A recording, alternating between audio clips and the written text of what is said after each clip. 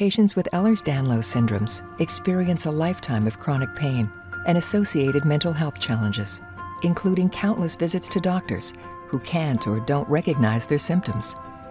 With little existing research to support EDS patient claims, most neurosurgeons reject EDS patient referrals from family physicians or specialists. EDS patients are not looking for miracles. They're trying to improve their quality of life. People living with EDS need access to the treatments they require without having to travel out of province or country.